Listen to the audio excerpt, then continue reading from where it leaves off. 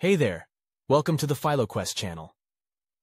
Once upon a time, there was a young boy named Tim who loved to play with his toy cars.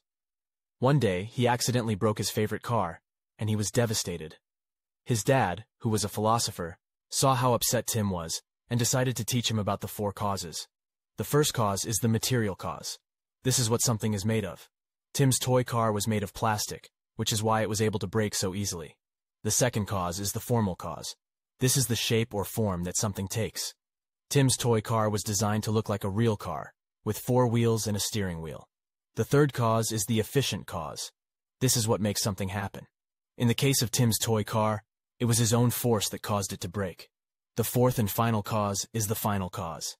This is the purpose or goal of something. Tim's toy car was made to be played with and enjoyed, but it was not made to be broken.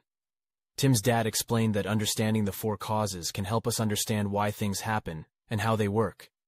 By understanding the material, formal, efficient, and final causes, we can gain a deeper understanding of the world around us.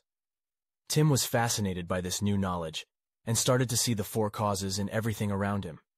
He noticed that the trees outside his window were made of wood, material cause, had a certain shape, formal cause, grew because of sunlight and water, efficient cause, and provided shade and beauty, final cause. From that day on, Tim became a little philosopher himself, always looking for the 4 causes in everything he encountered. And whenever he played with his toy cars, he made sure to handle them with care, knowing that they were made for a purpose and deserved to be treated with respect. And that, my friends, is the story of the 4 causes.